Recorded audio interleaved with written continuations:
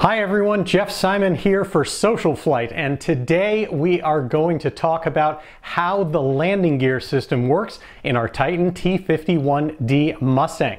Specifically, we're going to talk about the hydraulic system because the landing gear system in the Mustang is hydraulically driven, and so it all starts with the pump and the schematic that we're going to talk about here.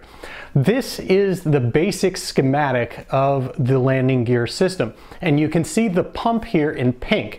This pump is bidirectional, meaning it can run forward or backward depending on which direction you apply voltage to it.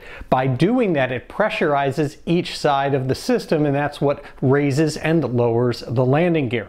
Now, if we look at the different components in the system, the first thing that we have, of course, is that pump that we're talking about here. And then the next components that are really important are the cylinders that actuate the landing gear up and down at the tail wheel, the left and right main gear. They're shown here in light blue.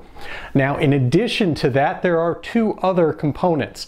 If you take a look in yellow, there is a manual emergency dump valve. We'll talk about that a little bit later. And then we want to measure the pressure of the system, and that's at these pressure locations in orange. So let's take a look at how the system actually works.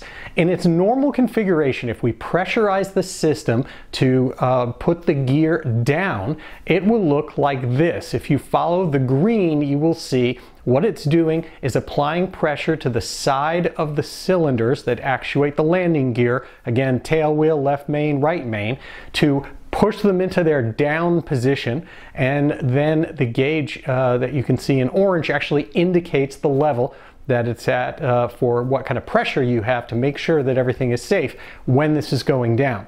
Now, we did make a video where we talked about the electrical side of this, which is all managed through micro switches that tell you when you've reached that down position, and that's what turns the pump on or off depending on how you command it from the cockpit and when it sees the landing gear reach that position. And then, of course, we've got an indicator in the panel for that as well. Now, when the landing gear moves to its utmost position, you actually see the pump work in reverse, and in red you can see the flow that goes to the same actuators and forces the movement to raise the gear until it reaches its topmost position there. And then again, those micro switches stop that. And then we have a way of measuring, of course, what the pressure is at that point as well.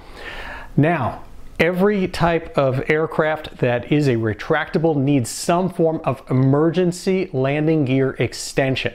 And the way that that's done in the Titan system is it's a gravity system. The landing gear on the tail gear itself has a spring assist to help with that, but by releasing those up locks and then actually taking pressure completely off the system will allow the landing gear to fall and lock into place. It works very, very well, but the way of doing that is to open that valve.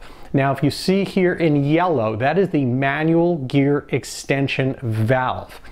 This is the valve itself that actually, if you take a look at this, it is going to be controlled via a cable from the cockpit, and it has these three outputs.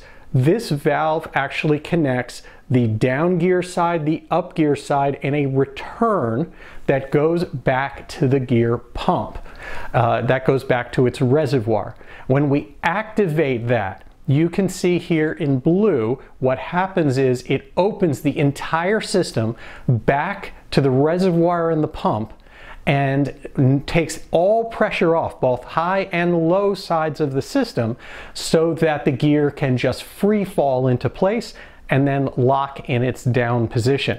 And again, all that's done from the cockpit with an emergency lever that we pull that actuates that valve. Now, a couple things that are different about the way that we chose to install our system. We talked in the electrical side of things that we installed a system that keeps the actual high current flow out of those micro switches by using a relay. On the hydraulic side, there's a couple things we wanted to do. First of all, we wanted to keep fluids out of the cockpit. We're doing that with our entire design. We're keeping coolant out of the cockpit, fuel out of the cockpit in every way, and in this case, hydraulic fluid out of the cockpit as well. This is the actual mechanical pressure gauge that comes from Titan. It's a great instrument, works very well, but it does require the fluid to actually come up to the instrument through a port in the back of the instrument. And I just wanted to do two things. One, wanted to eliminate having that line, as I said, come into the cockpit. But two, in the way that it's currently designed, in which it makes sense for efficiency, Titan designed it so that you're really just measuring your pressure when the gear is down to make sure you have full hydraulic pressure rated where it should be when the gear is in its down and locked position. Now that is great. There's nothing really wrong with that. But what I wanted to do is be able to see that pressure in both regimes, to be able to see the pressure on the downside or down circuit of the system, and also see the hydraulic pressure that's on when the gear is being held up by hydraulic pressure. So you're just in cruise flight and you want to see that that's happening. And so in order to do that, it all kind of worked together by putting those two things together of wanting to measure both as well as keep fluids out of the cockpit. Because our method for keeping fluids out of the cockpit when it comes to measuring the hydraulic pressure is to go with UMA instruments. UMA instruments, you've heard me talk about them before. I'm a huge fan. I love their products, and their small 1¼ inch instruments that we're using in our center console have a hydraulic pressure gauge there, and that's an electronic instrument that's fed by a pressure transducer. And what we can do is that pressure transducer is something that we can actually switch that gauge between multiple pressure transducers if we want to with a simple switch. And so what we did is, as you can see here, we installed two pressure transducers, one on each line, one on the high side of keeping the gear up and one on the down side of pressurizing the gear when it's down. You'll notice from the way that these are installed, the pressure transducers are hanging down. That's an important thing to consider anytime you're plumbing a system for hydraulics, especially for brake systems, for gear systems. It's very helpful because the nemesis of any hydraulic system is getting air in the system, because air is compressible, whereas with the hydraulic fluid is not, and is what makes the system work. So we want to bleed out all of that air. We want to get air out of the system. It's very difficult to get air out of the system if you have a T or some other type of joint that goes up. Air will migrate to the top, and there's no real good way of getting it out.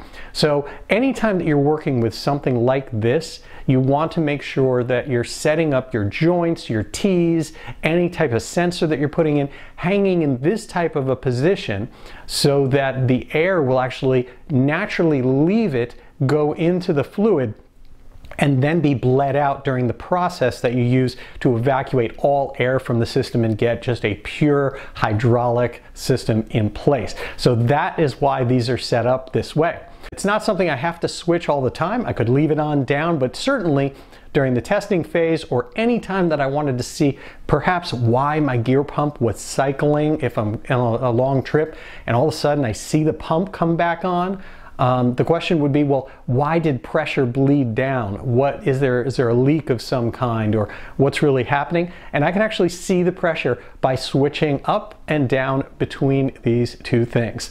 So that should give you a good sense for how the system works. Hopefully it pushes you a little bit more in the direction of being able to go out there and consider getting a Titan Mustang for yourself. It's a project anyone can really do with enough drive to do it, certainly, and commitment, but it's been such a wonderful, wonderful journey, and I would recommend it to anyone, and it's been life-changing for myself and my boys Jake and Ben. Until next time, I'm Jeff Simon for SocialFlight. Be sure to check out SocialFlight.com and the free SocialFlight mobile apps for Apple and Android devices. It's all free. We have the Fly to Win Challenge where you can win prizes, and we have also the FAA Learning Center. Now, that's just right in SocialFlight. You just click on FAA credits within SocialFlight, and for free, you've got courses where you can get wings credit, you can get aviation maintenance technician or AMT credits, and if you are an A&P mechanic with inspection authorization, you can use SocialFlight on your own time to get your recurrent training for your IA renewal. So be sure to check all that out at SocialFlight.com. As always, thank you so much for joining us. Please subscribe, like our videos, and until next time, I wish you all blue skies.